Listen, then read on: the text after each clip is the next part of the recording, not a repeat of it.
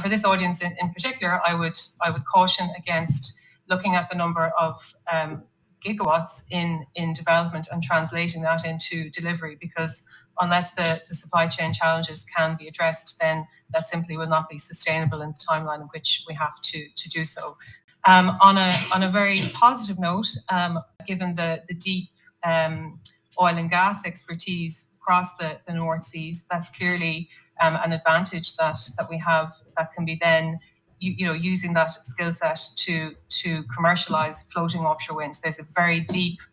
pool of skill sets that are there and that are completely aligned with regard to what is required to develop out floating offshore wind. So I believe with the alignment between energy, industrial, trade and financial policies, they can be unlocked and enable the commercialization of floating offshore wind.